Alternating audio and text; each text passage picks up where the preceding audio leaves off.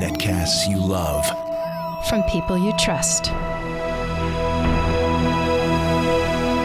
This is Twit. Bandwidth for Windows Weekly is provided by CacheFly at CACHEFLY.com.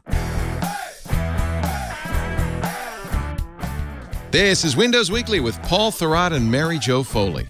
Episode 562, recorded Wednesday, March 21st, 2018, Where Democracy Dies. Windows Weekly is brought to you by Rocket Mortgage by Quicken Loans. Home plays a big role in your life. That's why Quicken Loans created Rocket Mortgage. It lets you apply simply and understand the entire mortgage process fully so you can be confident you're getting the right mortgage for you. Get started at rocketmortgage.com/windows. And by IT Pro TV, binge-worthy learning for IT professionals. Visit itpro.tv/WW and use the code WW30 to get a free 7-day trial and 30% off a monthly membership for the lifetime of your active subscription. It's time for Windows Weekly, the show where we get covered in snow and we make snow angels. Here from the Northeast, we've got Paul Thurrott. He is in Lower Macungie Valley where the snow is piling up. He's also from Thurrott.com where it's a no-snow zone. And also Mary Jo Foley from allaboutmicrosoft.com. She's in New York City where the snow seems never to stick. It's the Teflon city, the city that never sleeps. City of broad shoulders. No, that's Chicago. It's that super fun site that your city is sitting on that's keeping everything warm. Yeah. That's it. Yeah. It's the nuclear piles underneath there where the Manhattan Project left their rods.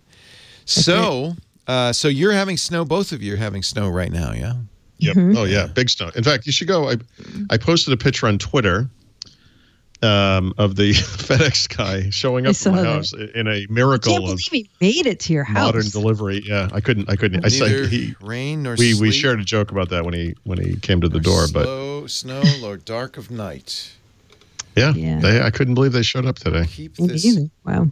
Oh, you have a Qualcomm computer too. Oh, sure. I didn't know you got one of those. I thought you weren't going to get one of those. There it is. There's the picture out your window. Does he have chains? Wow. I bet he must. I wouldn't go out there if you paid me. Yeah, because do they not plow your neighborhood? Well, I don't know if the term boonies even begins to explain where I live. You really can't tell where the street ends and the yard begins. I mean, it's... I know. Everyone has to put little poles out.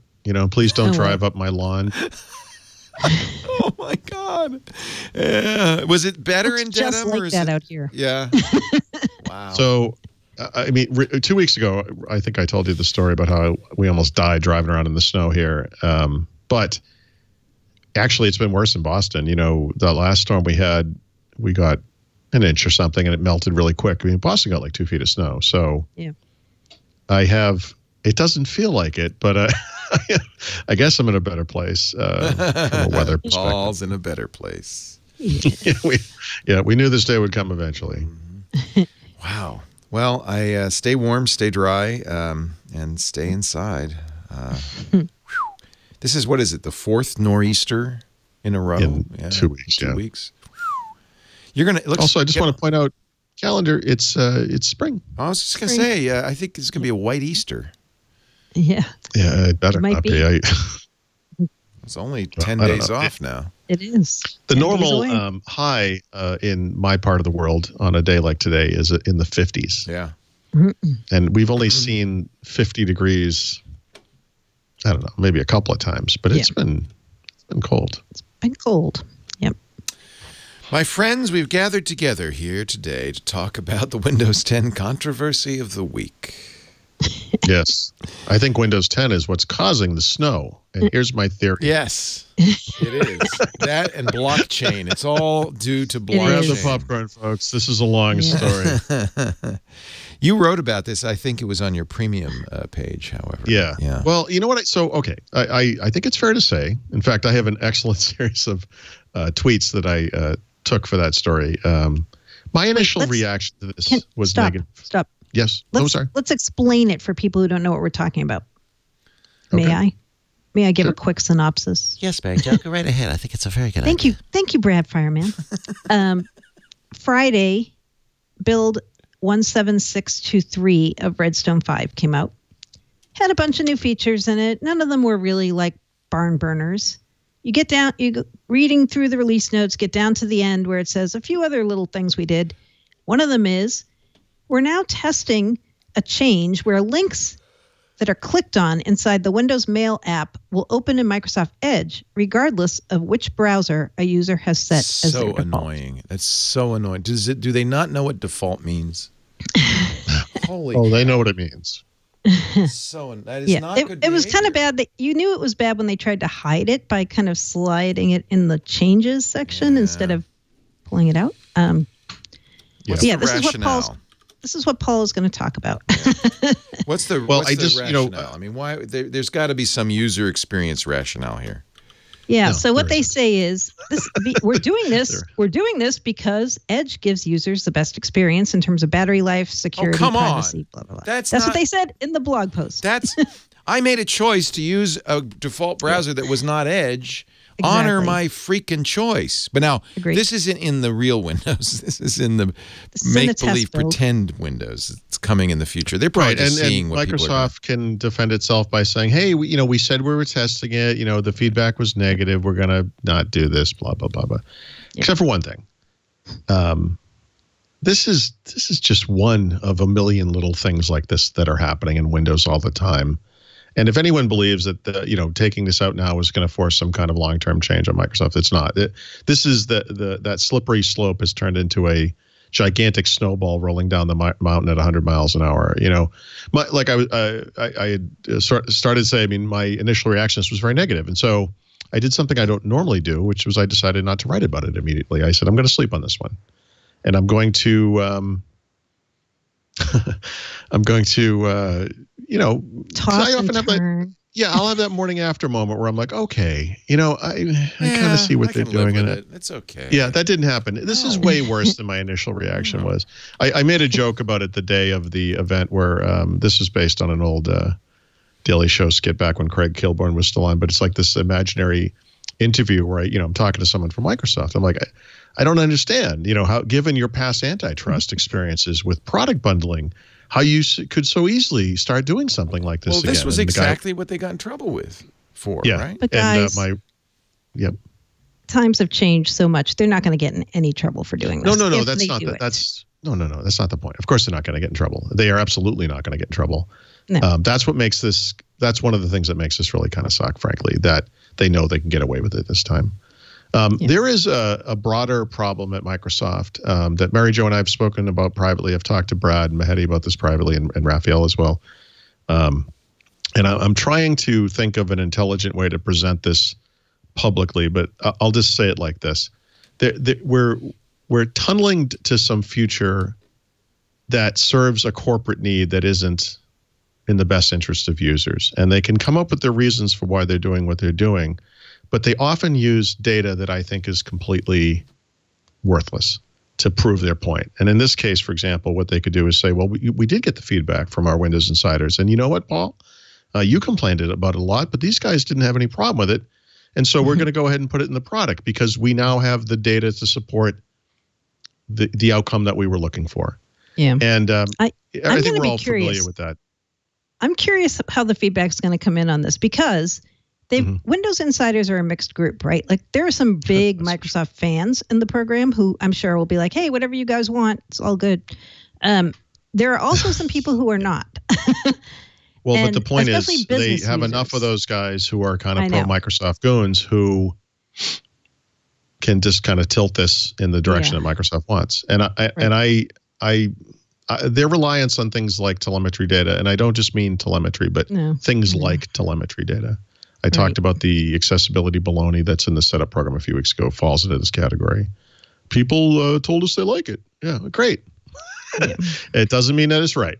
And I feel like there's a lack of thinking going on here. But anyway, I thought about what they're doing here, and I looked into it. And for example, there are actually many other examples where you click on things in Edge loads regardless of what your default browser is. In fact, somebody last year created a tool called the Edge Deflector that literally intervenes in these cases to prevent Edge from running because you set some other browser to be your default. When I was looking into this, I pinged Mary Jo on the weekend, which I normally don't do. I try to leave her alone on the weekends.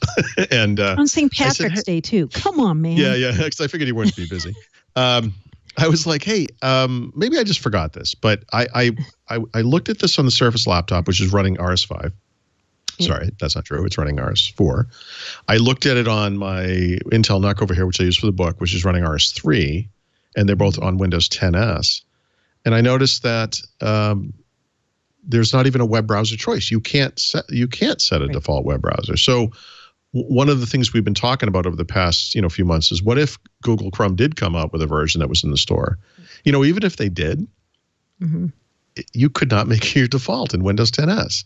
And this is the version of Windows that Microsoft sees as the version most people will use going forward, like S Mode in Windows 10 Home or Windows 10 Pro.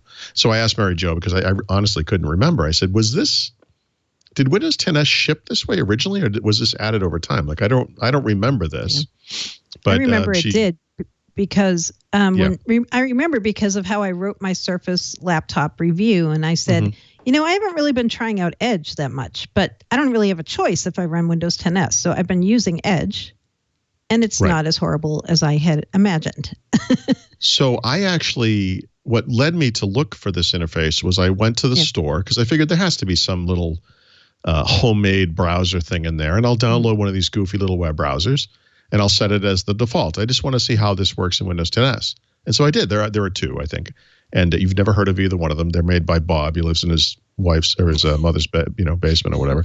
And I installed the browser and I ran it. And then I went to settings to set it up as the default browser app. And that interface does not exist. Now, I should have known that. This is, I think, has in fact been the case since day one. I just forgot. I don't use Windows 10s every day, or hadn't been. So you're saying if no Windows Store app will allow you to change the default browser from Edge? No, I'm saying if you're running in S Mode or you're running today Windows 10s, you cannot set a default browser. At all? Edge is your default browser. Right. And I had mentioned in the past there are other weird limitations with Edge and S Mode, including the fact that you can't change your search engine, for example, which is something you can do in Windows 10 Home or Pro if you're using Edge. And so even if you chose Edge and you wanted to use, I don't know, Google probably, you can do that today if you're running Windows 10 Home or Pro, but if you're running Windows 10s, you cannot. That choice is just removed. And I think when you look at I think of it as a continuum of things that are happening. It's not just Microsoft Edge and the importance of Microsoft Edge to the platform, even though so few people use it to actually browse the web. 50% of what happens in Windows happens on the web. Microsoft needs that to be part of the platform. They're integrating progressive web apps for the future. Those will be Edge users. You can imagine, by the way, if you're running a progressive web app and you click on a link, I don't care what your browser is, your default browser, it's going to open an Edge. And and it's because that thing is Edge, and that's, they can make that excuse, even though they could fix it. If you look at Windows 10 on ARM, which has its own kind of special limitations around desktop apps and so forth, by default running Windows 10s. By default, not by default, by nature, those apps, even if you can get them running on the desktop, will run slow. It's like this giant funnel. I have a recurring nightmare that is very similar to this, which is that I'm driving down the road at night. It's like one of those old-fashioned Atari video games, pole position or whatever, where the highway's kind of coming at you and it's multiple lanes. And over time, it goes down from 3 to 2, and then it goes down from 2 to 1, and it's dark, and you can't really see. And then that thing that goes up the horizon just comes right there, and it just ends. And that's what Windows has become. They are pushing you Wait a minute. down this path. You're saying and they're taking Windows is a dark path. Yes, is a nightmare in which to nowhere. To nowhere. Okay, just want to. It's a nightmare that leads to nowhere. Yeah, exactly. Yeah. And it's funny because everyone overreacted this. You can look at any tech blog, especially the Windows-oriented ones, for their reaction to this. Microsoft is forcing users to use Edge. Yes. But, this one issue, this one instance, like we're going to change one thing, and the Windows 10 Mail app and the next version of Windows will always go to Edge, is itself not a big deal. It's one thing. But honestly, it's part of a much, much bigger, I strategy. I hate to use the word strategy, but it is a strategy. Yeah. They're not getting the results they want from things like Edge, which has not been proven popular, like Windows 10s, which is not proven popular. But they see that they have to get it there, and they are literally willing to do anything they have to make that thing happen. Yeah. You know, the part about this whole thing that surprises me in terms of your reaction is, and I'm going to sound like you now. I'm going to reverse roles. Okay. This will be good. You're assuming Microsoft is going to do the right thing for users. Oh, like no, you're not thinking, anymore. I'm not. But you're thinking that that's their goal. It? Well, no. They never do the right thing for users, do they? Well, you know what? I shouldn't say never. I shouldn't say never, but there's a Darwinian thing that can happen here, right? In other words, well, I know sometimes, look, people do the right things for the wrong reasons, right? I mean, Microsoft may need to be prodded into doing that. Are you saying, Mary Jo, that companies don't do things to make customers happy? That they're optimizing for profit is what you're saying. Well, the other, by the way, like any other company. The other way to kind of frame this is compared to mobile platforms, which is what Microsoft wants Windows to become. The Windows Store platform, the Microsoft Store platform, the UWP platform, as we now call it, is a mobile apps platform. That's all it is. It's technically not very different from what iOS has, what Android has. Android, I've often said, is the modern Windows, and it's like Windows in so many ways. I mean, the comparison is so beautiful. It's Google partners with other companies. You buy it on different devices from different companies. It's a Wild West kind of situation where you can sideload things and do anything you want with it. You can download apps from the web if you want. I mean, it is Windows. Yeah. Microsoft doesn't want Windows to be Windows. It doesn't want Windows to be Android. It wants Windows to be iOS, frankly. And there's a whole Microsoft envies Apple thing that may or may not be part of this, but it is very clear that they want Windows to be a managed environment that they control, that they can be parental over users and make the choices for them as much as possible to ensure the security and the integrity, the reliability, the ongoing performance, or whatever of that platform. And that they feel that that's more important than the things that Windows users have assumed will be the case for decades, that they will have choice, that when they make a choice, that choice will be respected, that they don't have to use the Microsoft apps and services that come with the thing. They can use whatever they want. That stuff's all going away.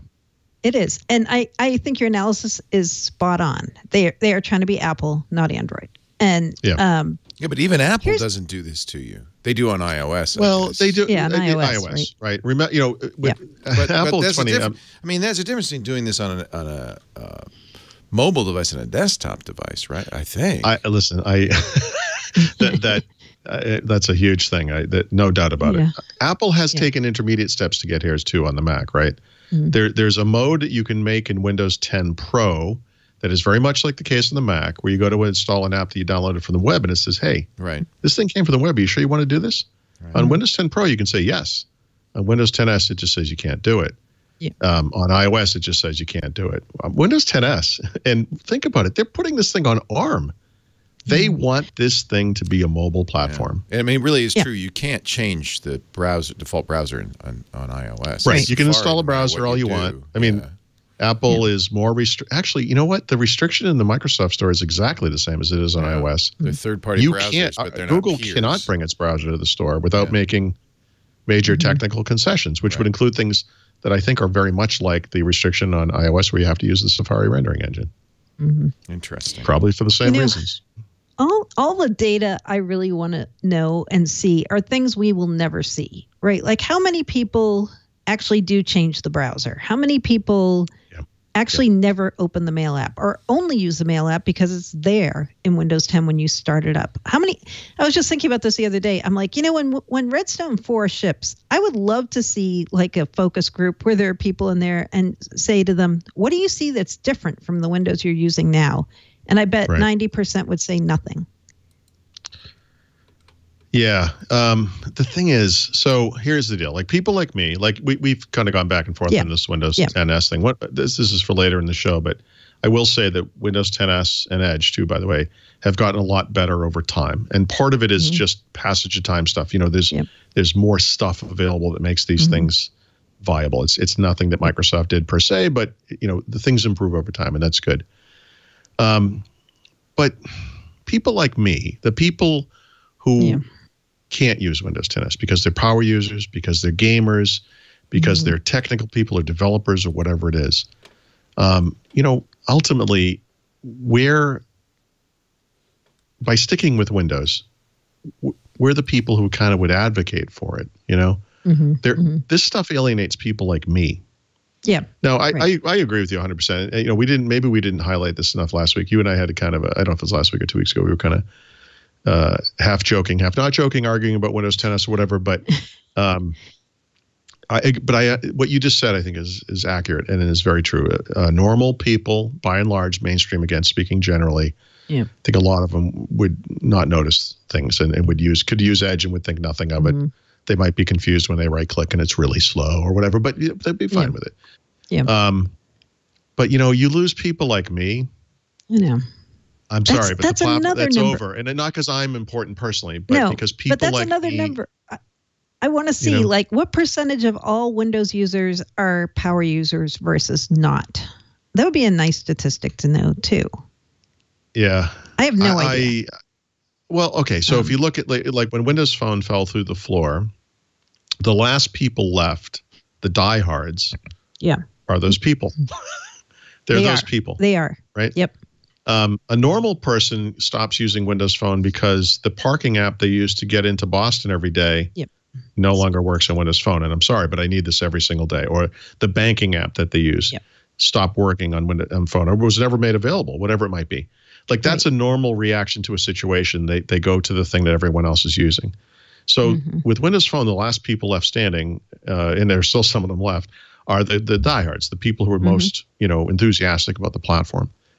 We're not at that point with Windows, except that I feel that every one of these little slaps to the face is an affront to everything that I care about with Windows. And I'm telling you that as an advocate for the people who use Windows more so than Windows itself, maybe, or Microsoft itself, certainly. Yeah. I feel this very personally, and I this is a terrible thing to say, but it is only because the alternatives are so much worse that I'm still using Windows today. I cannot believe the direction this thing is going in. It's a tragedy. Like, and it makes me crazy. Wow, and so all this because of links in the mail going to Edge. I know. And so for no, me, it's not. It's just the last straw. One little thing. I wouldn't use that. No, but for me, you guys. I always say on the show, I'm sort of a normal user, like the most representative of the three of us, of somebody who just is kind of a normal user. And so I know these things have changed, but I just change. I just adjust. I'm like, okay, now they won't let me do that. All right, well. And if you don't use Microsoft's Mail app, this doesn't affect you, right? It's only in Microsoft's Mail app. Okay. Right. Okay, but remember, like I said, it's part of a continuum. Part of the deal here is you're using S mode now. That's the mode they allegedly expect everyone to be using. Right. Point me to all of the other great mail apps that are available in S mode. Like, there are only a handful of mail apps. Most of them are crap. No, and you could use the web. Use a web-based. You can use a web-based thing, absolutely, in a web browser tab. Maybe someday in the store through PWAs. We'll see how that comes out. But as of right now, and this is absolutely my personal. Do you think this is preference? A reflection on the road to PWA that maybe, you know, as we get closer to PWAs, this is all kind of hand in hand? Yeah, I think PWA is part of that continuum, and I do think that the apps install from the web. Yeah. Yeah, I actually, in fact, I got to change one of my app picks today. That's semi-related to this. I firmly believe, I still very much believe that the PWA is done right on Windows 10 could do a lot to obviate many of the complaints that I just made.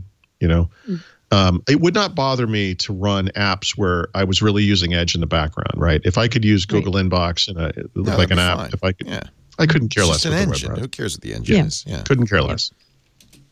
it's possible this will all work out in the wash, so to speak. But here's my thing. The reason this makes me crazy is I write this book, and I update it for every version of Windows 10. And so as I update it, what I'm going through is the previous version of some chapter about some technology, some part of Windows 10. And there are all these weird little subtle differences with every version. And they're almost never... Yeah. Well, there are exceptions to this, but for the most part, you see these weird little changes where you're like, that's kind of weird. Why would they just change that? And it's that funnel thing that I'm talking about. I see that a lot. And as the more I update the book for this new version for RS4, and it's getting down to the point where I've probably updated about 70% of the book, there's so much of it in this version that if you were to look at Windows 10 RS4 from a high level, you would say that there is maybe one major new feature. I'm sorry, am I talking RS4? Yeah, RS4. There's one major new feature, which is timeline. There are a couple of mid-level things that are kind of cool, like Fluent is more present in the system. I actually find that to be very attractive. I think that makes a nice difference from a user experience standpoint. I know Mary Jo doesn't see it at all, but you see me smirking really, I I will trust you that they made that addition. I do not see it. I don't. But there really isn't a lot. There's not a lot of big bang stuff going on in this release. But you know what? There's a lot of the death by 1,000 cuts stuff. It's all over the place. It's astonishing. And it makes me nervous because they make these changes. Like you said, I don't think people might notice. So that might not notice. They might go into a little part of the UI or part of with some app or whatever, and say, "Oh, that's a little different." Okay, you know, and they don't really know that it's one of a million things they just changed because this is the one they happen to hit. Yeah. Yeah, I was thinking, like, if you had like a focus group with a bunch of people and you said, okay, here's Redstone 4. What do you think of these Fluent design changes? And like, not expect them to know Fluent, but like, just say, do you notice anything different about the way this looks? Yeah. No, look, this is I've not published this yet, but I'm doing this kind of side-by-side comparison of some of the UIs, and I guess it's RS4 versus RS3, and to show that this Fluent design change, even though it's kind of haphazard and not very consistent across the UI, when it is present, it has kind of a neat effect to it. It's a much nicer translucency, or I guess translucency kind of effect than we ever had with like Aero back in the Vista 7 days. There's kind of a neat quality to it. But yeah, you know, the thing is, if you've been using Windows 10 over time and you kind of upgrade every version, it's just like if you've been using iOS as you move along. Like only by going back and looking at the first version again with fresh eyes and looking at it side by side, you're like, wow, actually, they really changed a bunch of things here. Yeah. You know? Yeah. And I just have gotten used to it because it's just, and we're going to wake up. It's like how democracy dies. You know, we're just going to wake up one day and be like, oh, we don't have any more choices in Windows 8. How did that happen? Come on, man. And how it happened was they put the mail app going to Edge and back in RS4 and no one complained about it. Dude, it's been a while. I mean, that's how it happens. What? The gong. Time for the gong. Sorry. I know. Sorry. I deserve to be gonged. Go to your own corners. I deserve that. I deserved it. I don't know why. How democracy dies. Relax, breathe. Breathe. No, but it is. You understand, Windows is a democracy. It is. It is. Is it? Yeah, in the sense that we get to make our own choices and do what we want to do, and increasingly those choices are being taken away. They are. You know, you should do what I'm doing, Paul. Write your own operating system. I was going to say, run Linux.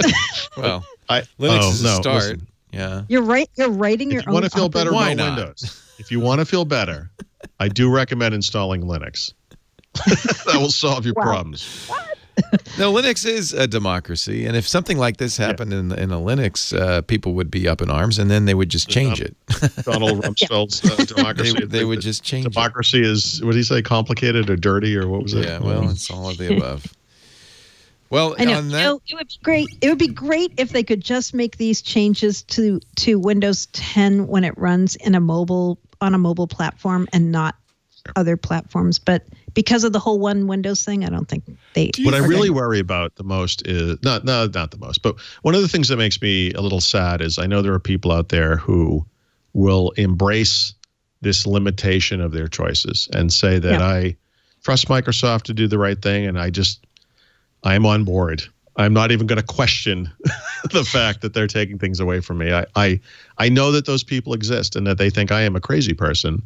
And I don't think they're doing it. I don't think they're doing it for my good at all. But I'll tell you here's how my Windows 10 laptop is set up right now. I didn't choose Chrome as my default browser, even though that's what I use. I just left it as Edge, I guess. And so when I do click on links in the Mail app now with Fall Creators Update, it goes to Edge. But you know how seldom that happens? Like twice a week? Right. Because mostly what I do in a browser is I go to the browser and I go to a site or make a search inside the browser of my choice. It's not that I am clicking on links things. I don't know. So Mary I think this is how democracy dies. Who knew? I didn't know. I was killing democracy. You just kind of go along with the flow. Go with the flow. Have no concern. Laugh all you want, but when we're all running iOS 2022 in a few years, because as long as I install, the day Microsoft says you can't install Chrome on any version of Windows is the day I may become all Android. But other than that, no. There's always been a tension between. They've literally taken a step in that direction. Yeah, there's always been a tension between ease of use and freedom. Yep. Agree. Yep. And, I guess it's a continuum. It would be sad if ease of use ended up just eliminating freedom, although you could argue that's what happened on iOS. Yeah. But what's the nexus here, though? I mean, there's also a kind of an ongoing battle between open and not open. And I think it's pretty fair to say that open always wins eventually. And they're literally pushing in the opposite direction of open. Yeah. There's even a case to be made that the idea of paying for software was a mistake. Yeah. That you shouldn't pay for software. You should pay for services, hardware, you should pay for subscription services. Well, Microsoft completely agrees with that. Yeah, but paying for software really is what got us in this mess in the first place. So I'm kind of I'm kind of a supporter of the idea of freedom. But then you have normal people who just say, well, I'm not going to roll my own Linux just so I can use a computer. What do you want me to do? For sure. Yeah. Listen, I think I've said this before in the show, and I've written it certainly, but the irony or maybe my hypocrisy or whatever you want to say about this whole situation is that I look at the future that Microsoft wants to get us to, and I may disagree with some of the details for sure, but I agree with its necessity. I think something that is such a hairball like Windows needs to be reined in, and that we do need to arrive at this future that is essentially S mode. I think there are some compromises that can be made, but the argument that Terry as the leader of the Windows team or the Windows team in general, whatever, is happy to have Chrome in the store. All they have to do is make it not Chrome. That's what they have to do. They have to basically use make it Edge. Change in other the words, engine. of course they would love to have Chrome in the store because that would be more Edge users. I just find that whole thing to be a little disingenuous. Yes. Well, and I think one of the reasons you're upset about this, Paul, is that Windows was always kind of the not open but freer alternative. We had devices like iOS that really never promised freedom at all. It was, do it our way and you'll be happier. Ironically, because it was Apple that did the 1984 commercial, and it ended up being Apple that was the one telling people how to run. And there are plenty of people who are very happy with that. Who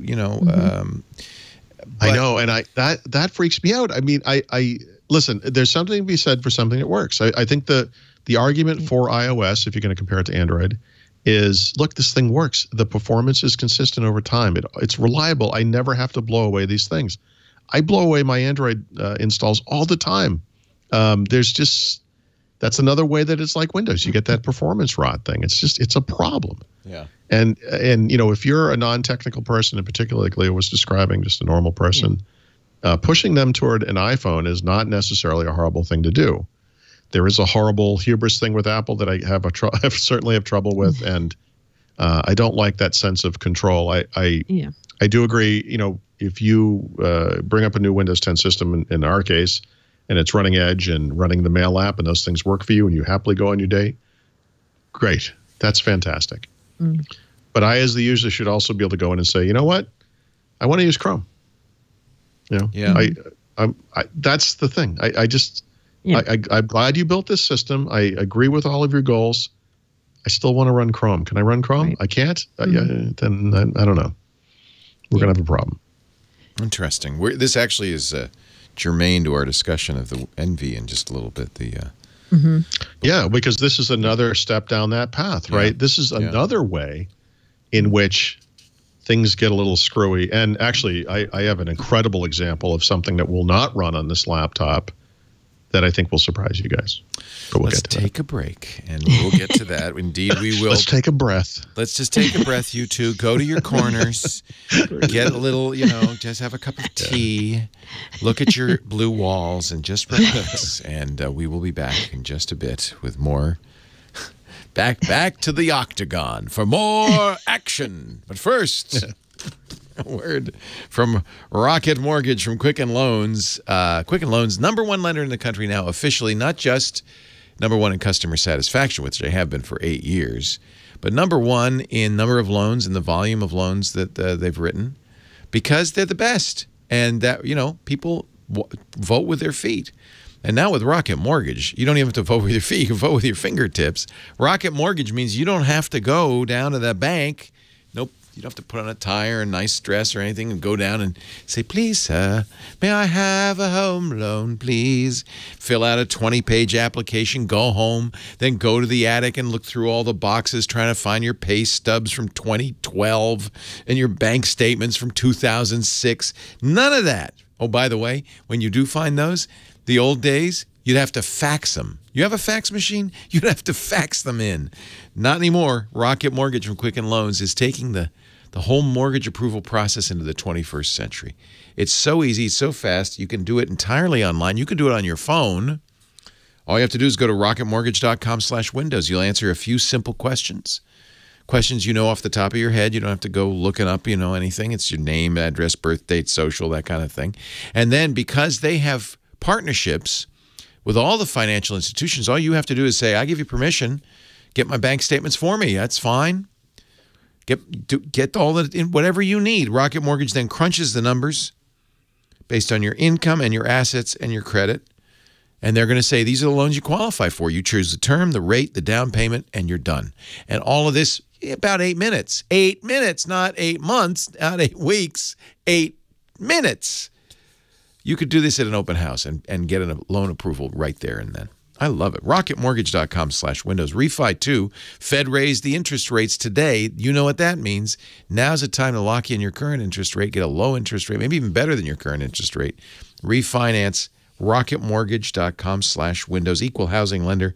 Licensed in all 50 states. NMLSconsumeraccess.org, number 3030. They're the biggest because they're the best. Rocket Mortgage from Quicken Loans. Rocketmortgage.com/windows. Apply simply, understand fully, and mortgage confidently. Paul Thurrott, Mary Jo Foley, what are you laughing at now? What are you laughing at? I just gotta thank you on Twitter for gonging Paul. Well, on the one hand, I understand, it feels like overreaction, but on the other hand, I think Paul's not wrong in saying Microsoft has Apple envy.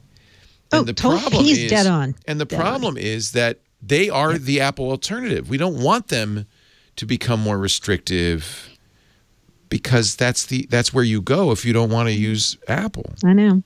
The question is, if they're doing this because the majority of users need the lockdown and all that. No one needs mail to link to Edge. No, if you've chosen Chrome as your default browser. That's just that's anti-consumer. That's anti-user. Yeah, I agree with that. Yeah. But I think they're starting to design for normals. Well, as they should. Instead of power users.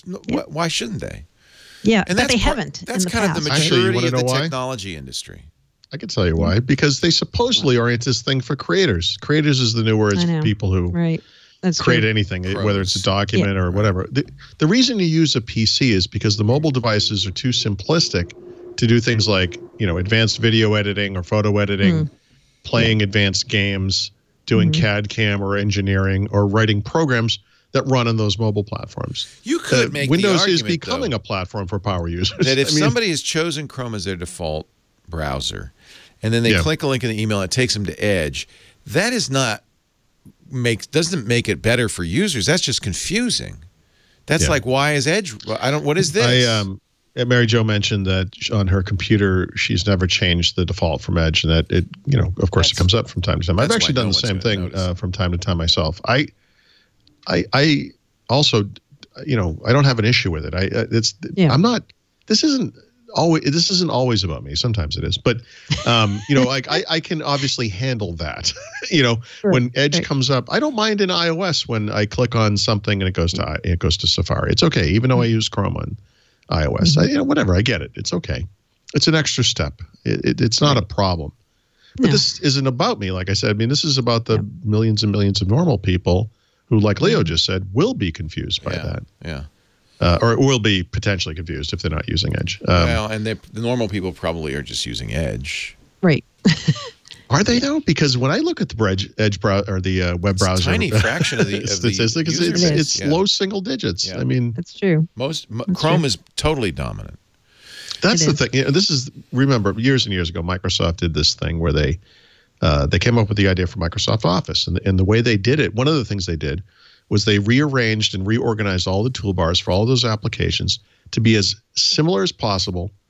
So the idea being that if you used Word and you were really familiar with Word, that Excel would come up and you'd say, look, all the icons are in the same place. I can use this too. Right. It sounds so smart. By the way, that's bullshit. That doesn't work. That's just one of the many things that we think as people, it sounds like it makes sense. It literally makes no sense. When they actually studied this, what Microsoft found was that people are smarter than they thought, and people can handle different user interfaces. All of the apps don't have to look and work the same. That an app that does a very special thing, like a spreadsheet app, like Excel is, does not have to look like a word processing app. They never changed it, by the way. Excel and Word look exactly the same today. They just have different colors. Green for money in Excel, and blue because writers are always sad and suicidal. So I wondered why it was blue. Good to know. Yeah. You know what else is blue? Facebook. Facebook, yes. Thank you for exactly the same. That kind of fits in, doesn't it? Speaking of suicidal, oh boy. So I deleted my Facebook account. I finally had it. Oh, did you really? Wow. Yeah. And not so much because I want privacy, just because I want to punish the hell out of them. Yeah, I am so close to doing that. I don't need to cover I've kind Facebook. of relegated Facebook to the back. Yeah, I haven't been using it much anyway. I don't need to cover it. I post to Instagram, and sometimes I'll push it over to Facebook. That's pretty I'm much not using Instagram or WhatsApp either. I don't want to give them any You probably experience the same thing, right? You can go online and be infuriated. I went online today, and some guy on Twitter is basically just making me so mad. But you know what makes me even madder than people I don't know is the people I do know on Facebook. The people I should care about more than anybody, right? Yeah. With their political rants and their food photos, and it's like, I just stop. There is a weird, infuriating quality to Facebook. Get off Facebook. I mean, we know that Facebook it has psychological impact on people. It's not good for you. So I'm happy to be off it, to be honest. It's really strange. Yeah. I don't miss it, but yeah. By the way, sorry to go for a real quick tangent, but one of the things about Facebook that's very upsetting too is that they, like Apple and like Microsoft, tailor what you see, and don't give you what you want, what most people want, I think, which is just give me the newest stuff from everyone who's in my friends list in chronological order. Just do that. They even have a setting you can make that will change it to that, and it doesn't do it. And it's kind of like that takeaway of control thing that we're going to use some algorithm, and it's probably not an organic algorithm, but we're going to use some method of determining what you should see. And instead of seeing the things that have happened most recently to the people I allegedly care about the most, I see some Facebook algorithmic listing of stuff. I see the same stuff over and over again. This does tie in a little bit to what we've been talking about, because basically we have, as users, given over our control of our lives to some third entity, a third party. And as you aptly pointed out, Mary Jo, this third party isn't necessary, whether it's Microsoft or Facebook, is not optimizing for user happiness anymore. I mean, except to the degree that it makes them more money. Yeah, they're optimizing for making more money, and that's what they're a business. But we have just ceded. I'm starting to sound like the Unabomber. We've ceded our or the EU. or the EU, which are very similar, even spelled alike. Very similar manifestos. We have ceded our authority over to some third party, and then we get upset because they say, "Well, this is how you're going to do it." Take it back. I think it's time to take it back. It's hard to argue about this stuff without seeming like the old guy on the porch yelling at people to get off his lawn. Well, maybe we are old guys in porches. I don't know. Maybe we are, but maybe old guys and old women or whatever have the perspective and experience to understand that things have been different and new isn't always better. I don't know. I am literally that guy. I'm losing it. I don't know what's up. I think it's time for so vacation. Freaked out by this window thing. I don't even. I don't Rum even know drinks, some palm trees for you. Put you on an island. Blurp in our chat room says, I do need to go on vacation. I miss the old days of two-seater outhouse news and barber social drama updates. Yeah. Was life ever really like that, though? The Cracker Barrel life? Was it ever really like that? I think it was. So. I think it was. I'm not old enough to remember that, to be honest. Skeeter and Bob sitting out in front of the gas station down in Alabama. The guy comes in, he opens the Coke for you before you leave. Using that thing on the counter. Paul, yours and my experience of that is from Andy Griffith's show and Hee Haw. We didn't listen. Leo, a memory is a memory. I am not gonna. Unless you're a lot older than you tell us, Paul. I grew up watching something even worse. Gilligan's Island and I Dream of Jeannie. I mean, those were even more mind-rotting. Listen, you could learn a lot from Gilligan's Island. a lot of pragmatic stuff on that. A lot of important lessons, life lessons. Let's talk about Build 17-127. What do you say, kids? You lost your Paul. This is your bread and butter. You can't give this up. You have to keep doing it.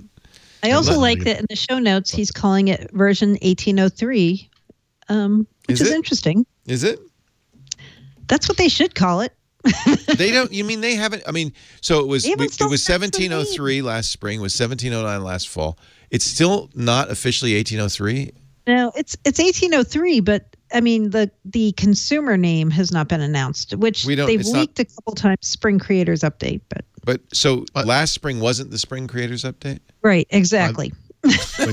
When Leo went to the commercial break, I looked at Twitter, and Mark Hatchman, who I think writes for PC World, I think it's PC World, tweeted, "It's driving me a little insane that we still don't really know whether to officially call the next feature update of Windows 10 Redstone 4, the Spring Creators Update, or the Spring 2018 Update. Can we have some guidance, Microsoft?"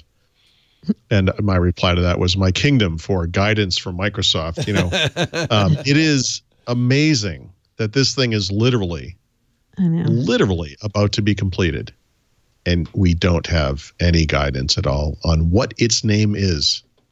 Yep. And so we should say the reason we care as journalists about this is SEO, right? Because we keep calling it Redstone 4, but at some point that's not going to be the name, and all our references to Redstone 4 are just going to be moot at that point. Yep. Yeah. So we have a selfish reason for really wanting them to come out with the name, but it's also I have a more technical. I want to know the name of the damn thing. This is important to me. It has a name. Yeah. Let's just say what it is. I think and if that it's Windows 1803, yes. Yeah, version 1803. Perfect. Will it have that number? Yeah, it will. It will. Sure. That's the version. Well, then we're just calling it 1803. Screw it, Microsoft. Yeah. It's 1803 because we're not supposed to say RTM. RTM in the third month of 2018, Chris which is never coming on this show again. Windows 10. I know. To which I would say there are 18 versions of Windows 10 now. It's not just Windows 10. Right. It's complicated. I told you the story about, I think it was Jensen Harris, the guy from Windows 8. I said, the Charms thing, what is this? Is it a toolbar? Mm-hmm. Is it a side panel? Is it blah, blah, blah? He says, it's none of those things. It's just the Charms. I'm like, I hate this world. It's just the Charms. Charms are charms. Like in a bowl of cereal, the Charms, those Charms. Lucky Charms, yeah. Those. Anyway, the new build. Anyway. Let's go back to the new build. I'm going to get down off of this rant plateau that I'm clearly on right now, I promise. Easy. Ease yourself down. Ease it down. Build 17127 yesterday. Oh, boy. Redstone 4.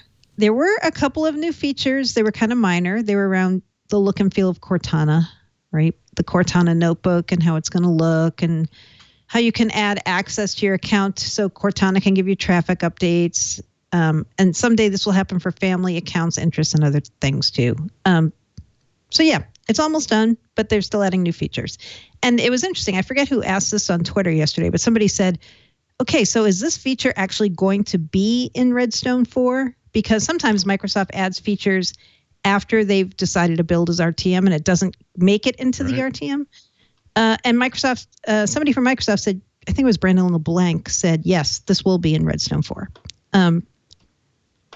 So yeah, that's it for 17271. 17127.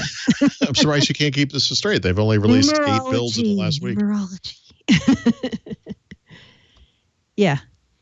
The rumor still is Redstone 4 goes RTM this week. They'll designate some build RTM.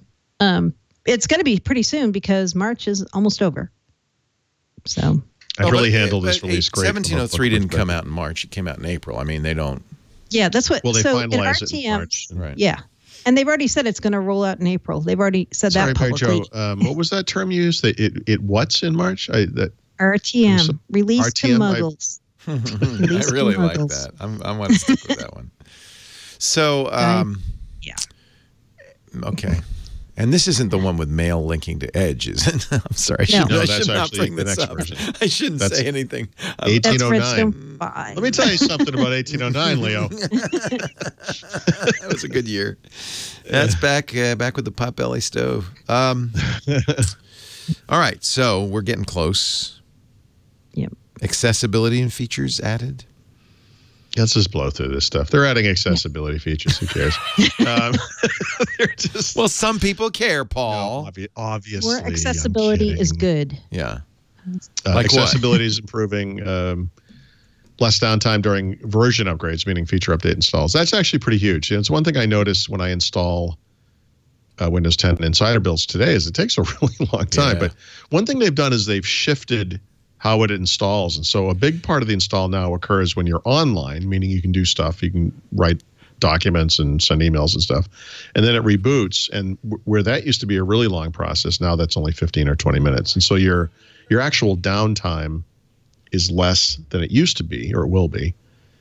The actual time it takes to install a thing has not changed. They've just kind of shifted it over to where it happens. But I think that's pretty important because for all of the complaints around updating and forced updates and so forth, they are giving you a little bit more control over it within the confines of we're still going to do it. Like we're going to do these feature updates twice a year. Sorry. And they're at least making it less painful. So a half step in the right direction. They're doing it like they did, with the boot improvements where they just put up a static screen that looks like your desktop, but it's not really functional, or are they actually going to it's real. So in other words, you're using your computer and it's installing as much of it as it can. Kind of like Office, maybe. This is what I mentioned like Steve Click Gibson. to Run. Yeah, like Click to Run in Office. I mentioned this to Gibson yesterday. I wonder if it's like that. We were talking about it's kind of the opposite of that because they're doing the upfront downloading of everything.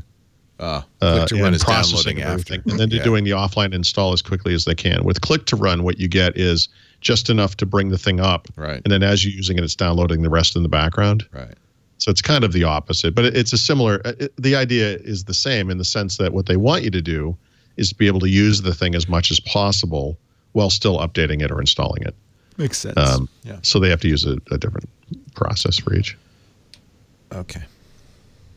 I'm it's hard to imagine that actually will work, but okay. I know. But people who were installing builds this week said they thought it was working, right? No, it doesn't. What happens when you come up against something that's still installing? It just says, well, I'll be with you in a minute.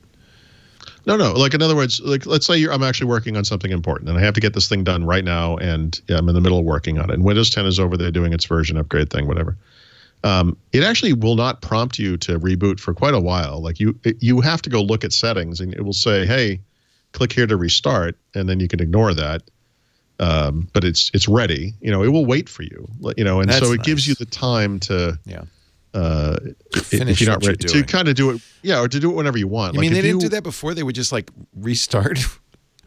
Well, no, it's not that they would just restart. But imagine I was working on something. And it said, "Hey, we need to install this version of Windows." And you're like, "Oh, that's okay. I'll click restart. I'll go grab lunch or something, and I'll come back." Right. It might not be done. Yeah. Yeah. Now what they're doing That's a is good they're doing point. as much of it as Yeah. possible before they even tell you that Got it it. needs to be Got rebooted. it. Got it. So when you actually reboot it, only a small part So of it. mostly has to what happen. they're doing is downloading all the files they need. Yeah, I would call the way I describe it is not installing. Like if you look at Right. any of the messages in Windows that says something or Windows Update that says downloading, obviously, or preparing to install. Right. Preparing to install to me means I am not installing anything. Yeah, I don't So know I always wondered what that means. Like, what are It you must mean expanding compressed files. Yeah. It's checking the manifest, making sure greasing that the pipes, yes. heating up the boiler, getting ready, putting new corn cobs out in the outhouse, all of that. Getting ready. We're preparing. We'll be. Yes. Yeah. You're a little too technical for me, but yes, I think you're basically saying what it does. I'm excited about HEIF support coming. Yeah. HEF, HEIF, HEIF. This is, if I'm not mistaken, the It's image Apple's file thing. format that Apple added to the iPhone. It's high right? The not efficiency image JPEG. format. Yep. This is important because a lot of Windows users are going to be using an iPhone, Yeah. and their photos are going to be backed up to OneDrive, and then they're going to go to look at them in Photos on Windows 10 and do whatever they want to do with them, and they're not going to work. No. So now they will. So that's interesting. I had no idea of the significance of HEIF. Like I read about that and I'm like, oh, okay. Another It's a format. standard, so it's not like I they're didn't know that. saying, "Oh, we're going to support Apple." It's it's the next Yeah. JPEG, Okay. or maybe the next. Oh yeah, but I mean, had Apple not made this the default format on the iPhone, Right. they might not have moved to do this right now. It has a lot to be said for it. It stores more data about the original image. There's a lot to be said for it. So Okay. photographers You'll be love it. happy to hear we're being plowed, by the way. So the FedEx Goodness. guy will know where the roads are. Where we're going, we don't need any roads, Right, Paul. digging them out of a ditch at the bottom of the hill. Roads. Okay. I don't know if I should bring this up. I don't. Yeah, I here's what I'm am- going to say about this one. Ugh. We're going to skip over this, but I'm just. But the two things I want to say is I am Okay. looking at Windows 10s, or actually it's S mode again. Smode. S mode. I love S mode. Smode. I will say this, like I alluded to this earlier, it's actually going better than it has in the past. I will always have blockers for me personally, because I just do specific things that are either hard or impossible in Windows 10s. One of the issues is, and this is a quirky thing for me, I'm not suggesting this means Windows 10s is worthless, but I use a Markdown editor, not Microsoft Word, to write. There are no good Markdown editors in the store. There are some okay Markdown editors. But when I copy the formatted text from those documents and I paste it into WordPress, which is how I publish things online, it removes all of the formatting. And this is true of all of the apps I've tried from the store. Yeah. That means it's completely unworkable. Right. So the solution for Paul is just write in Microsoft Word like a normal human being, you idiot, and stop complaining about something that no one else is ever going to run into. And fair enough. I just holding that up as an example of how I think we all have our one little thing that, will get us tripped up. But I will say, Microsoft Edge, which I'll be writing about in a future article specifically for this version, is much improved in RS4. And, they improve it in every version, and it's always fallen a little short for me. I do feel like the addition of progressive web apps, if they get it right, which we still don't really see, could put it over the top too. And and that's a hugely positive development. So I guess what I'm trying to say is I've complained a lot about Windows 10s. I know. But I am fairly evaluating it, and I feel like it's improving. I'm going to say something heretical now. Uh-oh. Okay. I want to take this HP NVX2 and put it back into S. Yeah. Because one of the things I noticed, we're going to talk about Windows on ARM, and the only reason I bought this, Paul, is because I thought you weren't getting a review unit. I thought, oh, well, I'll bite the bullet and review. You know what? I'm not going to accept the blame on this one. Actually, I don't know where that there's came so from, many but- things to like about it. Yeah, it's a nice machine. So and what about the here's what I'm price? gonna- Because that was the thing you didn't like about it. Yeah, so I think we need to put the price perspective, because this is a premium device. It's not a low end. No, it's good screen. Really nice strip screen. laptop. It's a beautiful, well made device. It's a premium device, and so $999. So what do you get for $999? You get 4 gigs of RAM, 120 gigs of storage. The version I got for review actually has 8 gigs of RAM. What? And 256 gigs I didn't even of storage. see an option to buy that. That kind of makes me I don't mad. think it's available publicly yet. Thanks to a me, lot. that should be the one. That should be the one you get. But for that price, for $999, an iPad with similar specs, with the pencil and with the keyboard cover, which you get for free on the HP, cost depending on which size iPad you get, I want to say $200 to $300 more. Yeah, $999 can probably get you version of the MacBook. I think the 8 gig 256 version is $1299, which is probably what this thing sells for, so it's equivalent. Microsoft and other PC makers sell low-end premium laptops in the $999 range, and so I think it falls into that category. Obviously, I think some people would say, for $999 I could get like a laptop that performs really well, yada yada, et cetera. Right, but that's not who this is for. This is a full-time LTE. This is I don't know about your battery life. Laptop Magazine was getting about 15 hours. That kind of matches what I'm actually testing it literally right now. It's running the test. Yeah. So what I'm going to do is this. I'm going to run Windows 10s, and I'm going to do this battery life test. I'm going to create a restore disk. I'm going to switch it to Pro. I'm going to install the apps that I want to use, like Chrome, and I'm going to see how that goes. I'm curious on your take Chrome for that. Chrome is unusable on this. Unusable. Okay, interesting. So it might be the 4 gigs of RAM, by the way. Yeah, it might be, but frankly, there's nothing that is. First of all, that's amazing. No, you actually saw that window draw. Yeah, anything that's not from the Windows Store runs pretty awfully on this thing. Yeah. But remember, the value proposition here is the audience is someone who might have chosen an iPad Pro because of the battery life and the form factor. Someone who might have chosen a MacBook, the base MacBook, for the same reasons, right? That they need application compatibility, and having full Office as opposed to iPad Office is valuable to them, but they don't need it like every day, all day long. Like I need it all. I might need some. I don't actually use Office all day, every day, but I might use something like Office all day, all day long. So it's in the same way that someone would use a phone do a lot of their work, or an iPad to do a lot of their work, but they sometimes need that full PC experience. The idea here is you get it in the one device. Yeah, I mean, I'm willing to make some sacrifices. This is my. What is this thing? This is Dr. Racket. It's just a programming environment, an IDE I wanted to use. It's really sluggish. And it's a 32-bit app, by the way. It's really sluggish. You can't run most. The other thing I wanted to do was I wanted to run a terminal, but no terminal, including Cygwin, will run in 32-bit mode. So I really can't do anything sophisticated, which is why I'm thinking it really is a 10S computer. Having said that, if you run 10S programs, if you run App Store programs, it runs fairly snappily, certainly usably. I love the always-on LTE. Now, by the way, in Laptop Magazine, they said you had to have Verizon. I'm using it with a Google Fi SIM. Oh, no, that's not correct. I use Project Fi, which is T-Mobile. It works perfectly fine. And it turns out it shows up as T-Mobile. It's also, by the way, very fast. So it's very usable in LTE mode. It feels like it's on Wi-Fi. Battery life's great. This is a very nice screen. I think the color is excellent. It's, and by the way, even the sound is great. Like if you play a movie on this thing, sounds good. The sound cranks. Like it's really nice. So I don't think the price, I agree with you. I don't think the price is outrageous. And it's just that it's not really a...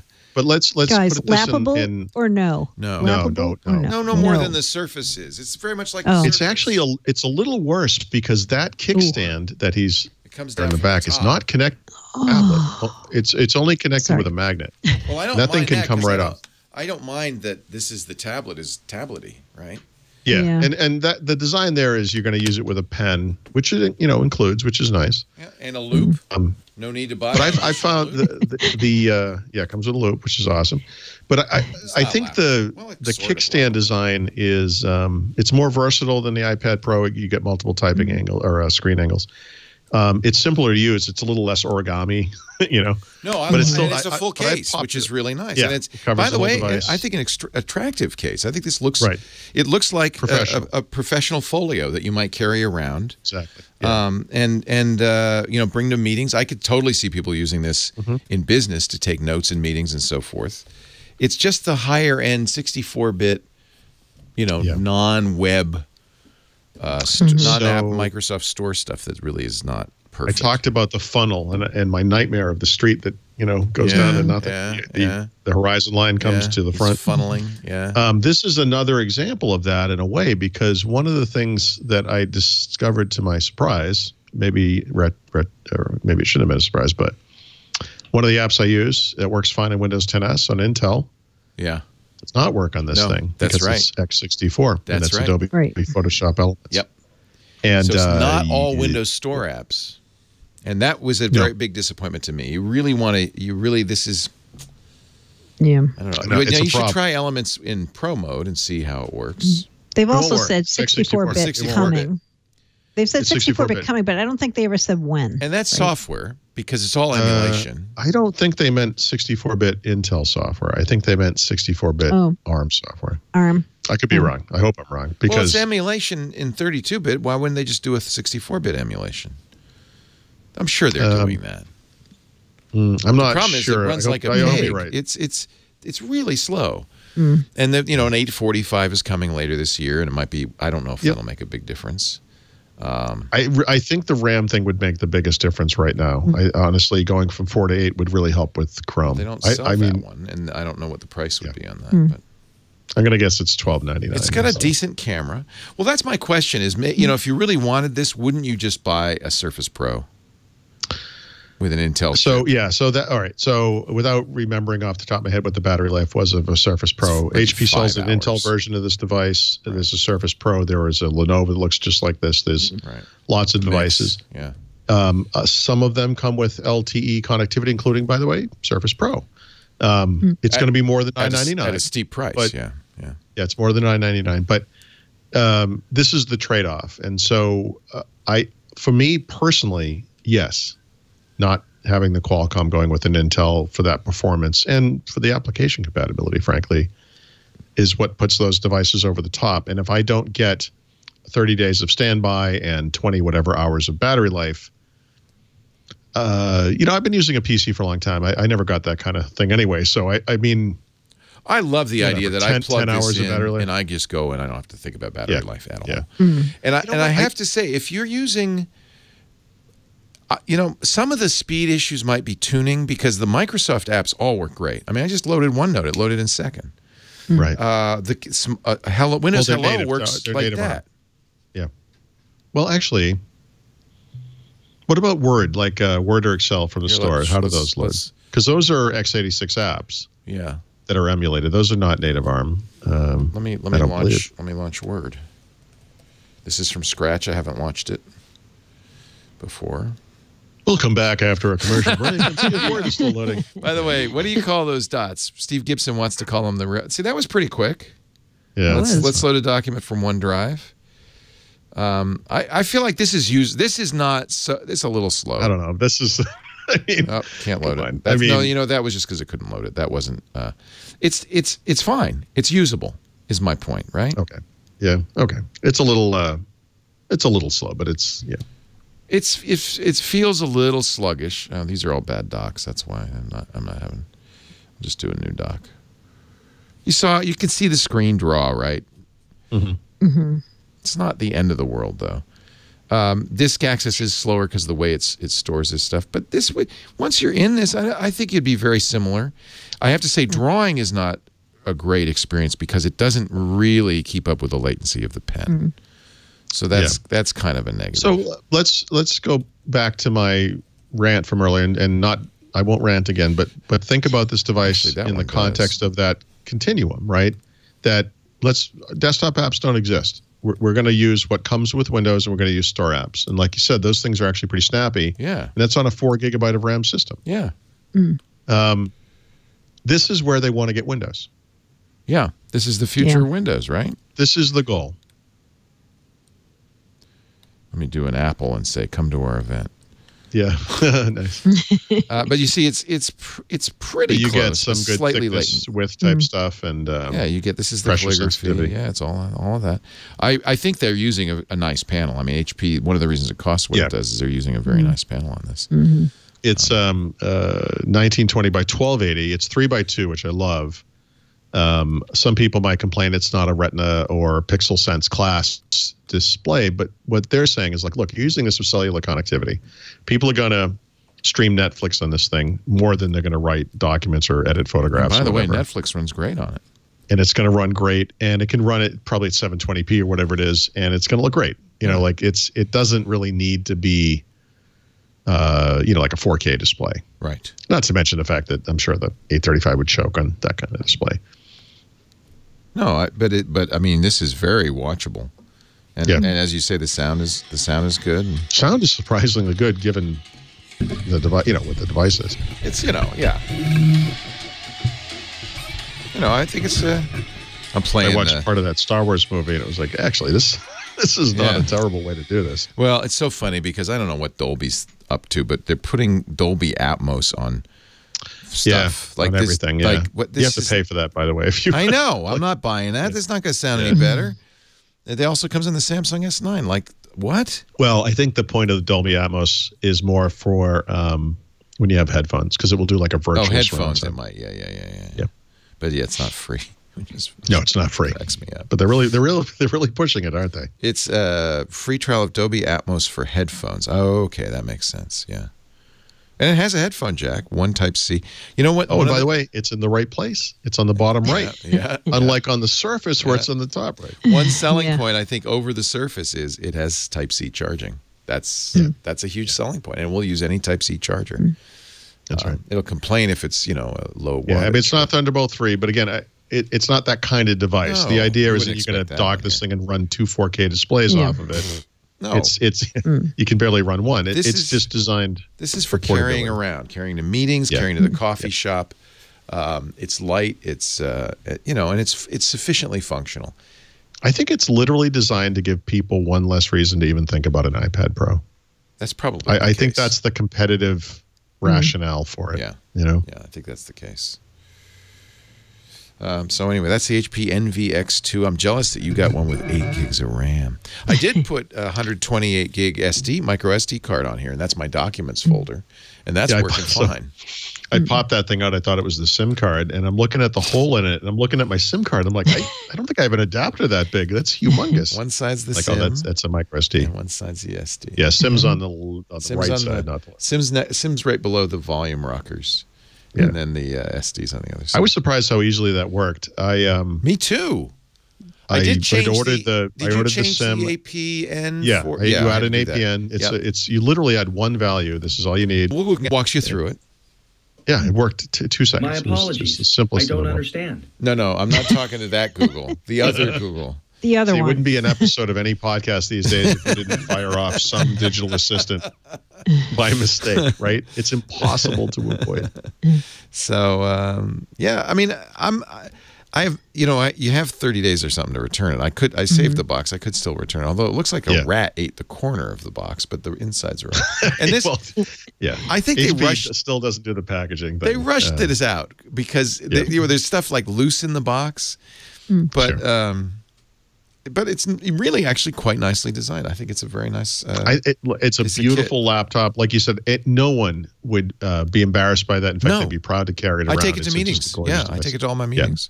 Yeah. It's an executive laptop. It's an executive kind of laptop is what it is. Yeah. All right.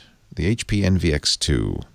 But the big Windows news. I'll be writing up a bunch of stuff about it over time. Good. I've got a bunch of stuff to tell. Now we're going to shut up because it's time for Mary Jane. How did that get bolded in the notes?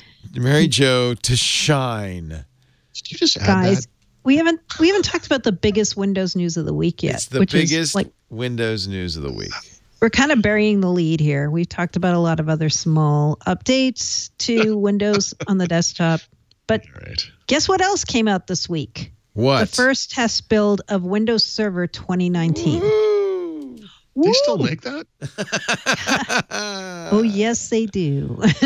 This is what the last version was 2016. 16. Okay.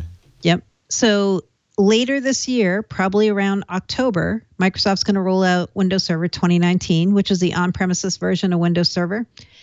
And they're letting insiders do tests of it, just like they do with what they call semi-annual channel updates, which are those twice yearly feature updates we've been talking about. Like Redstone 4 and 5 are called semi-annual channel because they come out twice a year.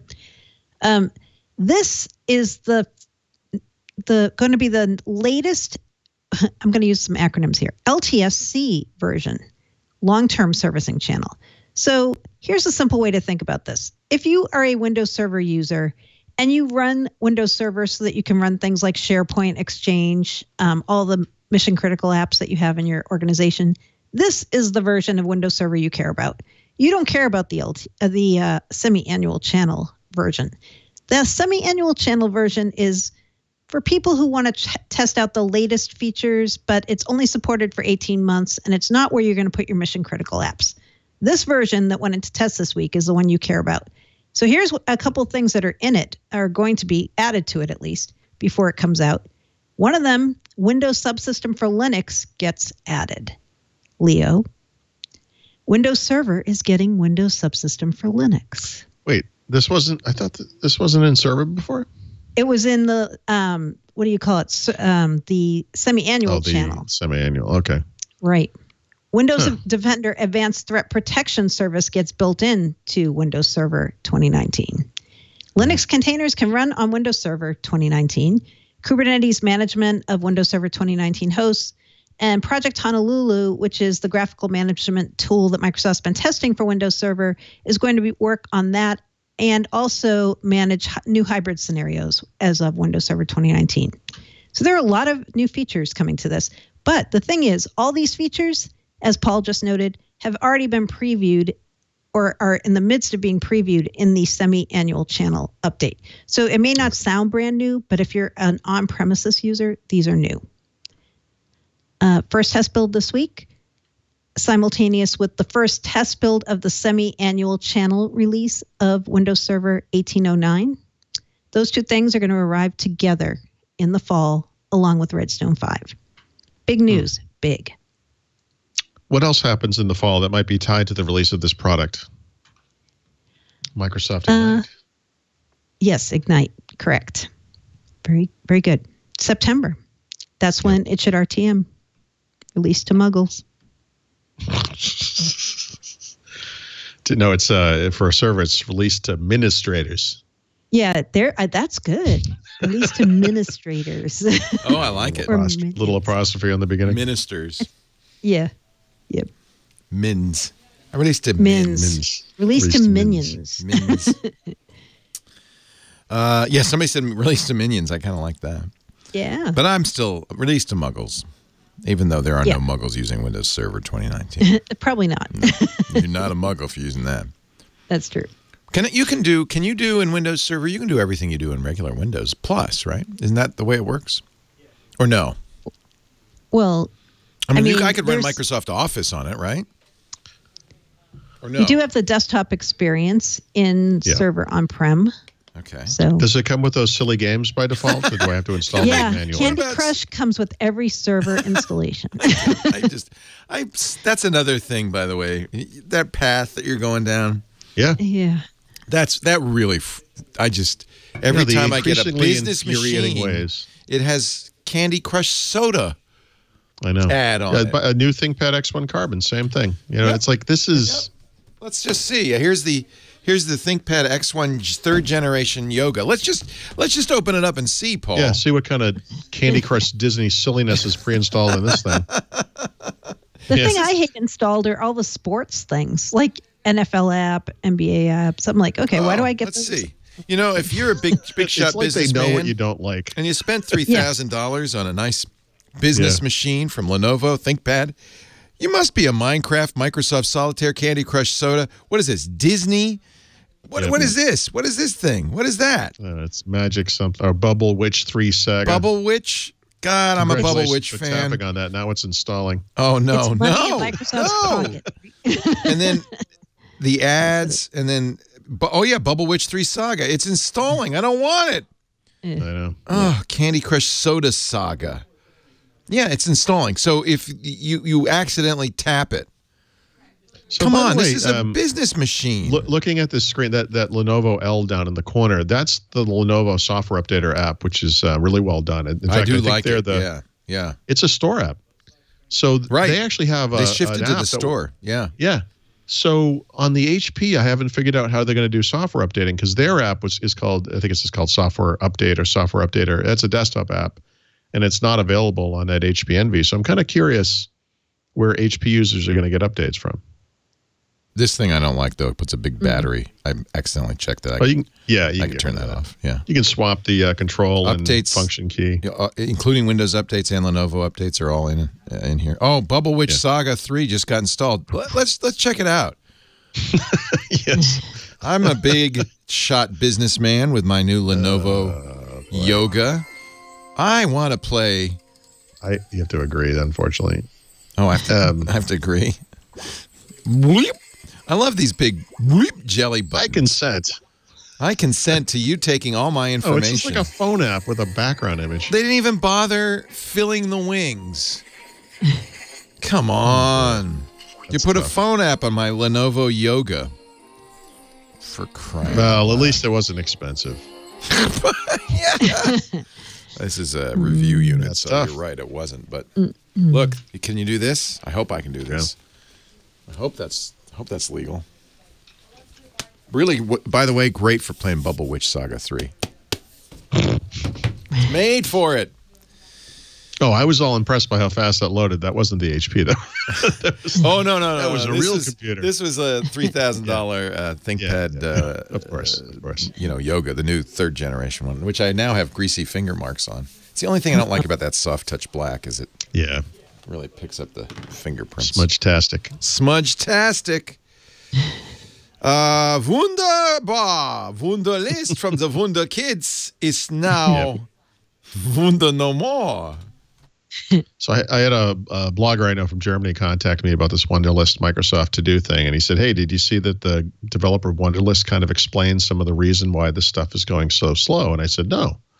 And so he pushed me toward the stuff. I handed it off to Brad because Brad has a real bee in his bonnet over this story. He's really burned by all of Microsoft's to-do apps and kind of how silly that has gotten. So he ended up writing it up. But the short version is that Microsoft bought Wunderlist. The idea was they were going to kill it and push it into Microsoft To Do. Microsoft To Do hasn't been updated since, I don't know, the Civil War or I don't know, maybe the Korean War. It's been a long time. But, what's taking so long? And I guess apparently what's taking so long is Wunderlist was built on AWS. And obviously Microsoft doesn't want that. So they've been trying to port it over to Azure. And this has taken a lot longer than they thought it was going to. So it's been in kind of a problem with Hotmail, didn't they, when they acquired Hotmail? That's exactly what I thought. Skype, exactly. right? And Skype. Hotmail, same thing. So Hotmail was based on FreeBSD. Microsoft, I think they announced very early on, we're going to push this thing right onto Exchange or whatever it was at the time. And 3 years later, that still hadn't happened. But and Skype, Skype, they changed the infrastructure. Remember, Skype was peer-to-peer. Mm-hmm. That made tons of sense back in the 1800s or whatever, but cloud era, that's not working out. So they had to. Actually, I don't know if that was an improvement. I liked the old Skype. I think a lot of people did, actually. Yeah. So if you had two people with a killer connection, you had rock solid connectivity. Which is was awesome. why we used Skype. Yeah, exactly. Yeah. You can see. Yeah. LinkedIn has a Halloween costume. Apparently, this got to be a Paul Thurrott. I hope we get to the point where we can have Mehdi on the show. He's a young guy and he's a very private guy, and I don't know. I mean, I think if he were to appear in a podcast, he'd be like one of those 60-minute things where the person doesn't want to betray their shadow. And, they've got the Charlie Brown parent voice going. But in the same way that I get overly excited about this Windows stuff. Brad has like the mobile app stuff for some reason. Brad's big thing. LinkedIn and the Snapchat stuff is like Mehdi, and maybe it's a generational thing. I don't know. It's funny, but he is really burned about like Snapchat changed the UI, and he's freaking out. And then LinkedIn this week, I guess, added three filters, and they're basically turning. Wait a minute. They added filters? Yes, to the mobile app for LinkedIn. What? So it's it's one of those slippery slope things. Like they're trying to go down the path of what the kids are doing. Leo, you gotta bring the kids in. LinkedIn was the last place, last social network I felt like I could go to where I wouldn't be bombarded by crap. Yeah, that's how I felt about Windows. Because it's business focused. That's how I felt about Windows. Yeah. Yeah. I'm not kidding. It's it's hard. It's hard when you see stuff like this. Is life in the 21st century. We're bombarded by crap. They think people want this, right? Like when they changed Skype, they were like, everybody wants it to have stickers. I'm like, do they? Okay. Yeah. Do they? Yeah. Sprinkles, maybe? I don't know. Yeah. This emoji stuff is the worst thing. Mary Jo has turned into a child. You should see. What? I do it so annoying. You should see me on Skype. It's like animated Egyptian hieroglyphs. Every she sends annoying me these emoji little I can find. catapulting hedgehog things and a witch stirring a cauldron. I don't even know what she's talking about anymore. The hedgehog, the dancing leprechaun. You've seen them all. Yep. And you'll see many it's like more. we've gone back. It's like we're in junior high school all of a sudden. Wow. And do you use those with Skype, Mary Jo? Yeah, Skype. I'm going to start sending you LinkedIn filters. Filters. I don't use the mobile LinkedIn app. LinkedIn adopted the sepia folder. What do you call it? Filter. I use LinkedIn in a browser. I think I like it way more than I like the app. Yeah, business people use it to hire people, to stay in touch, to network, not to send selfies of their. No. I guys, whatever. Listen, this is how democracy falls. This is it. It's over. I'm with you now. I'm with you now, Paul. Oh boy, it's the end of the world as we know it. Yep. All right, let's see. I think we are ready to get to the back of the book. So why don't we take a little break? Well, I'm going to take a little time out for Bubble Witch Saga, but we are going to hear from our sponsors, and then we will take a little break for your picks of the week, your beer of the week, your enterprise pick, all of that stuff. But first, a word from IT Pro TV. Tim and Don are coming out. I'm going to see them soon. They're coming out for RSA as they do every year. They do great coverage of RSA. IT Pro TV is, how can I describe this? If you think about TWiT and the shows we do, and then you multiply it by five studios, 125 hours of content every week, and then you say it's the geekiest content because it's content for IT professionals. It's all about IT. Whether you're looking to get the certs to get your first job in IT, and really, these guys came from IT training background, so that was the initial idea. But now, whole IT teams sign up for IT Pro TV so they can get, off-site training without going off-site. Staff can go to, have a lunch break and be watching, how to use Kali Linux or how to set up Windows. They'll have Windows Server 2019 the minute it's out. That's where you'll get all that information. 125 new hours every week, and then 3,300 on-demand hours, binge-worthy, entertaining, excellent training. In every aspect of IT, certified ethical hacker, there are 1 million open IT security jobs in the United States, 1 million. Get that CEH or learn how to use Kali Linux or AWS, get your ITIL or ISC squared certs. You can go right in there and say, I'm an IT professional and I'm a security expert. That actually, if you were going to pick one area, that would be a great one. But no matter what area, IT Pro TV has courses for you. And for teams, they have a team portal that lets you track your team's results both as a whole and by individuals. You can give training assignments, see individual analytics, logins, viewing time, video downloads, completion tracking. So you always know. Always know exactly how your team is doing. It's a really great way to keep a team up to date. So whether you're looking to start your new career in IT or you're a seasoned professional or you've got a team and you're looking on engaging ways to keep them up to date, you got to know about IT Pro TV.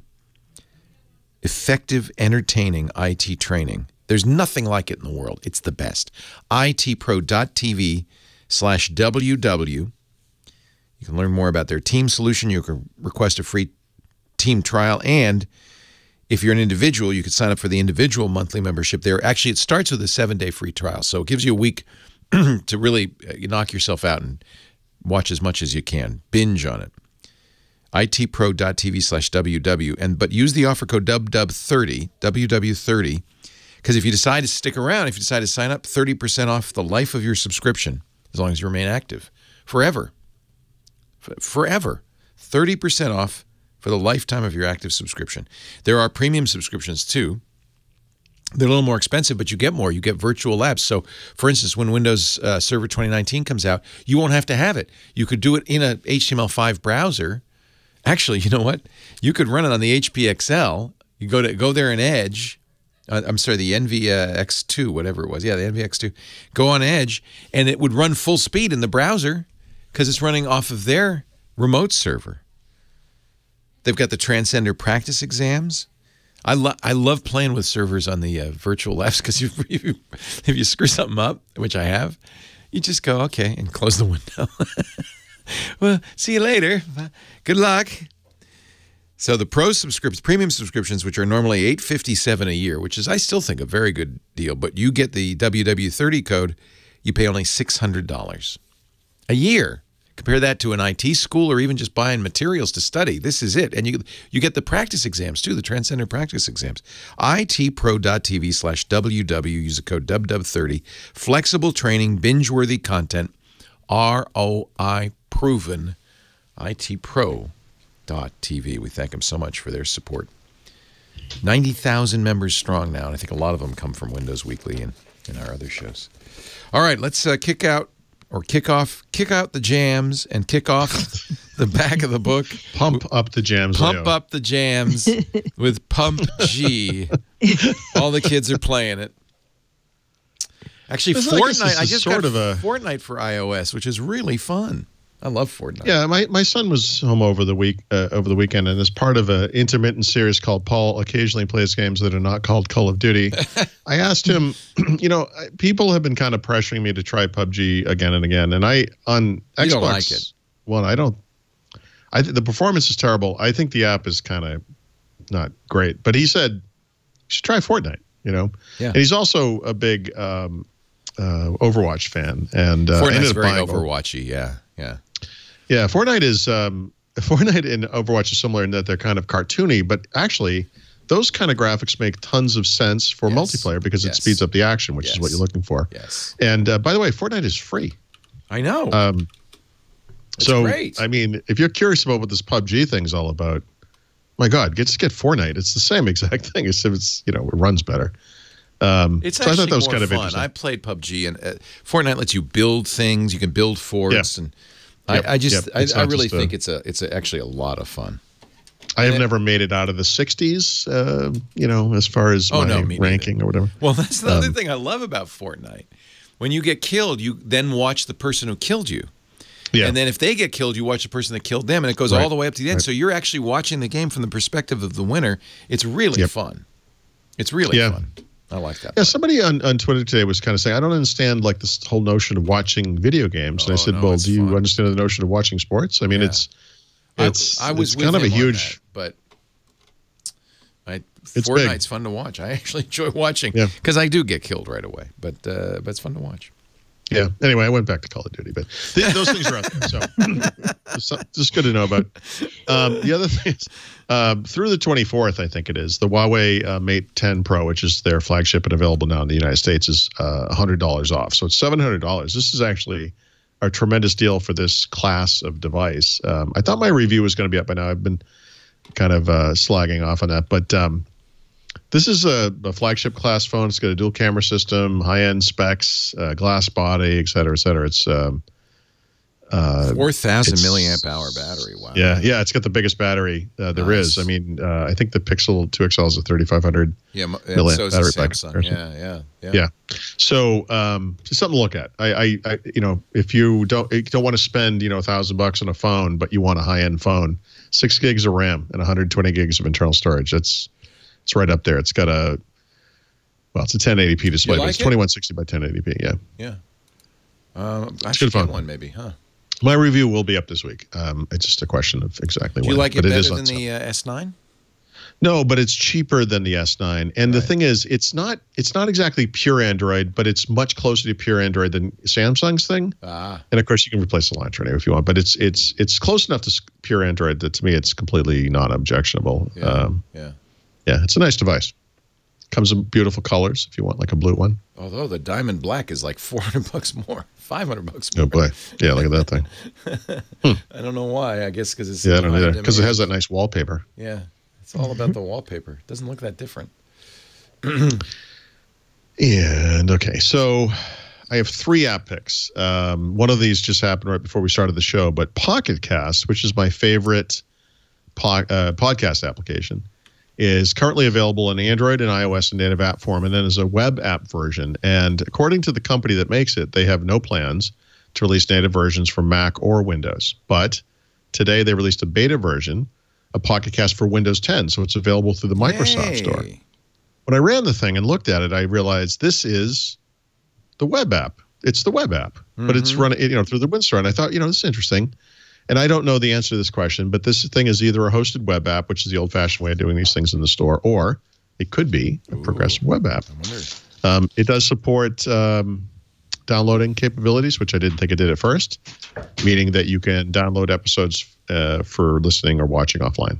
So we love Pocket Casts. That's a great way to listen to Windows Weekly. Yeah, it's what I use. The only thing I will say to Pocket Casts, to the app for you to understand, is that it's a paid app, right? It's not free. So if you want to use it on iOS or Android or the web, you actually have to pay for it on each platform separately. Oh. It's working for me just fine. I don't know how it would work if I didn't pay for it, but since it's the web app, I'm going to guess and say you pay for the web app to get it. I don't know. Someone should try that and let me know how Pocket Cast works from the store if you don't already pay for it. Let me do it because I pay. Well, but I do pay for it, so.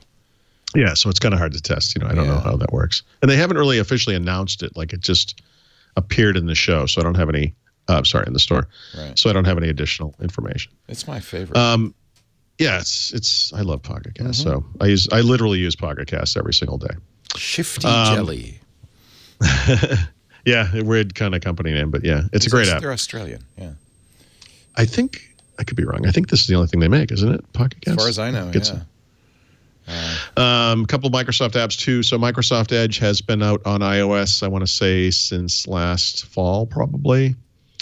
This past week, it became available on the iPad. So you, instead of getting the little goofy iPhone app in a window, it's full screen. It works exactly as you'd expect. So if you are using Edge on Windows 10 and want to use it on mobile, obviously you want to use this. It works really. It looks great. Works great. Really nice. And Microsoft has finally taken the new Outlook.com out of beta, sort of. So before there was a little beta switch you could get into. I think in the very early days, you probably had to be opted into it to even get into the program. The way it works now is the mail experience is being deployed to people. You'll get it automatically at some point. You can switch over to now if you want. You can switch over to now if you want. But even if you do, or even if you get it automatically, the calendar and people experiences, which are the other 2/3 of Outlook.com, are still in preview. So you have to actually flip the beta switch regardless to see those, because otherwise you'll see the old versions. But this is a nice looking app. In fact, I look at this thing and I think to myself, we were talking about the mail app and how I would never personally use that thing. I would use this thing, and I would love for this thing to be available through the store as a progressive web app. I would love to use Outlook.com as my mail client. This is a beautiful application. So if you are using Hotmail or whatever, Outlook.com, be sure to check this out. It's on the web, obviously. It's really, really, really nice. Nice. All right, Mary Jo Foley, time for your enterprise pick of the week. Okay. Sriracha and a Sriracha appearance. I'm trying to keep him to the side. Just cover him up. Little Fireman Brad will take over from here. No problem, man. A little fireman hat on that cat. I know. Same cute. hair color. Yeah. My enterprise pick of the week, first one is Dynamics 365 related. So Dynamics 365 is Microsoft's ERP and CRM product line. So today, Microsoft announced what they call their spring update. Here we go with spring again, right? Spring 18 update is how they refer to this.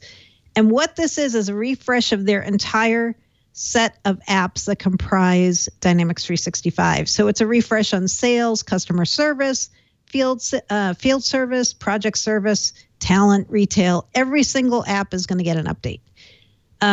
These are going to be available starting in April, we think. And there's a Microsoft webcast where they're going to go into more detail about the different refreshes that they have going on March 28th. So if you are a Dynamics user, you probably want to tune into that because the release notes for this are over 200 pages. Yeah. It's because they're refreshing the entire product family. The most interesting part to me of the refresh, though, is some really obscure, more technical part that'll appeal to developers.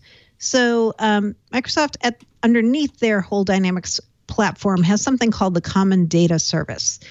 And what they're going to do is open up the Common Data Service so that it works with Power BI and analytics, and also with apps, so that you can take the entities that you store in in CDS and actually use them across the product family and integrate them more directly with Office 365.